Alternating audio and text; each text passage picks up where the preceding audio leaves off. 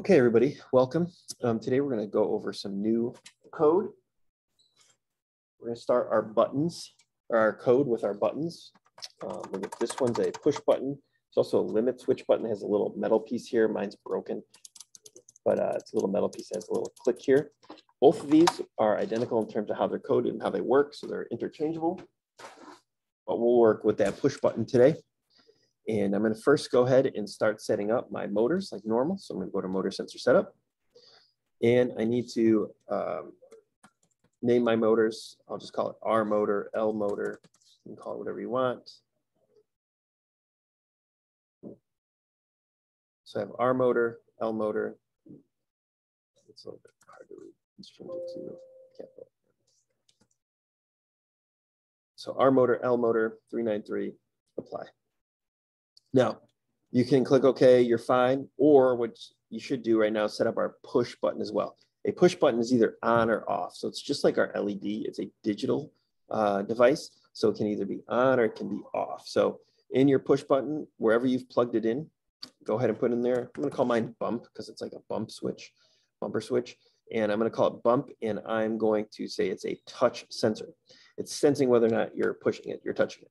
So bump is its name. Touch is the sensor type. I apply. Okay. We can start writing our code. So our code before was to start a motor was something like this. Motor, R motor equals 127. Weight, 1 msec. 1,000. This is just going to be for 1 second. Motor. R motor equals 0. And this is how you turn on a motor. Wait 1 second, turn it off. Okay. Compile that, make sure we got no issues, save it something, put in your H drive. Okay. So how do we turn this on with a button?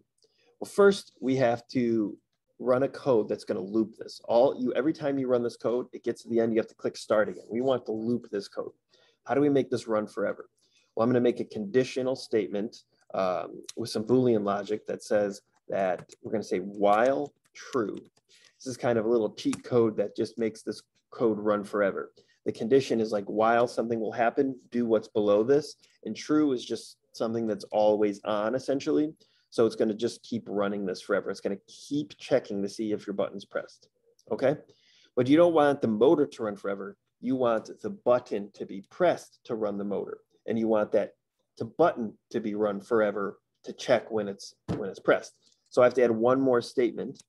So I'm going to put another curly bracket. You'll see my while gets a curly bracket. My task gets a curly bracket. And here I'm going to write if sensor value bump, I named it bump, equals 1. Remember, 1 and 0 is the only code for digital devices. On is 1, 0 is off. Now, I say equals here. If you say equals, like if I had the LED and it was equals 1, that means change its condition to 1. Make it 1, right? So in this code, it says the motor equals 127. It means make that motor go to 127. When I have equals, it says check to see if it's 1. Excuse me, sorry, I wrote that code wrong. Check to see if it's 1. So equals means check the condition of it. So it's checking to see if it's 1. And so if that is pressed, essentially what you're saying, and you'll see my while statement and my if statement do not have semicolons. Okay, you don't need them for those 2 lines of code. I'm going to open up another bracket here. Now I have if this button is pressed, run this code. That code I need to close out. So now my if statement is running. And now I need to close out my while statement 1. Remember, every open bracket needs a close bracket. So see, I have 1 to start the task, 1 to start the while, 1 to start the if. I need 3 closed. This may look a little confusing, but if I come up here and I press fix formatting, you'll see it lines all of my brackets up and it makes my code nice and neat. And now I see this is my start bracket for the whole code. This is the end bracket for my whole code. The while true statement, this is the open bracket. This is the close. And the if statement, this is the open, and this is the closed. So now I compile this. Everything is good. I download this to my robot, and I press start. And then when I press the button, it'll run. So you make sure after you press start on your computer, you have to also press the button to start your code. So this is how you use a bump switch or a limit switch in order to start a code.